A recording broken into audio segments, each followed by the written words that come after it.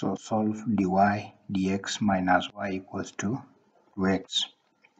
Now this is one of the linear equations that they require to be solved by use of integrating factor. The linear equations are of this form: dy dx plus dy equals to q. So from this equation, this is always the integrating factor, and the solution of this kind of equation is given by y times integrating factor equals to the integral of q dot integrating factor dx. So this is the solution of these linear equations. So when we be given equation like this, ours is to identify the integrating factor, and we must know that integrating factor is given by exponent integral of b dx.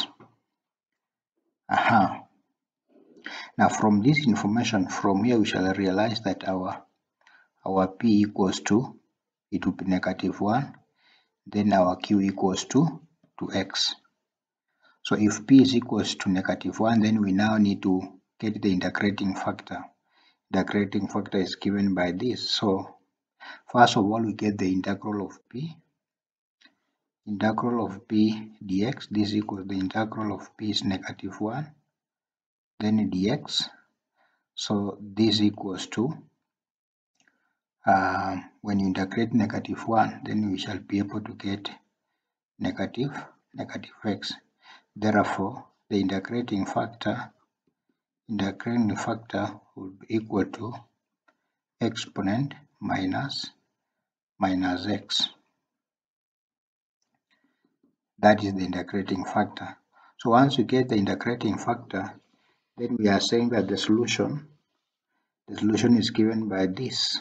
This is the solution. So we have y times integrating factor, which is exponent minus x, is equals to the integral of q is x, times integrating factor, which is exponent minus x, then dx.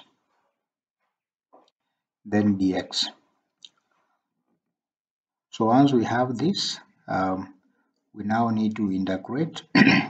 So we shall say that y dot exponent minus x equals to, so we shall integrate this by use of the use of the integration by parts. Integration by part is given by uv equals to uv minus integral of v du. Now this will be our x, will be our u, and exponent minus x will be our dv. Therefore we shall say u equals to x, so du dx will be equal to 1. Therefore du equals to dx, and dv equals to exponent minus x. So for us to get the value of v, we integrate this equation on both sides.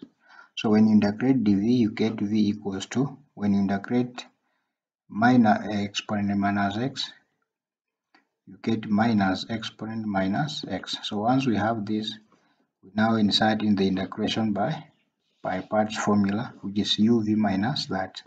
So we shall say that y dot exponent minus x equals to, now our u here is x, our v is exponent minus x, then minus integral of our v is now minus exponent minus x, du equals to dx. So this equals to minus x exponent minus x, minus this comes, it will be positive, so the integral of exponent minus x, then dx. This equals to minus x exponent minus x plus, so when you integrate exponent minus x, you get minus exponent minus x, then plus a constant of integration, Therefore we are saying we are saying that that y dot exponent x equals to minus x exponent minus x minus exponent minus x plus a constant of integration.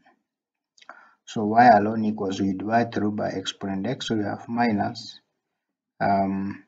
x exponent minus x minus exponent x plus c over exponent x. Thank you for watching. Bye bye.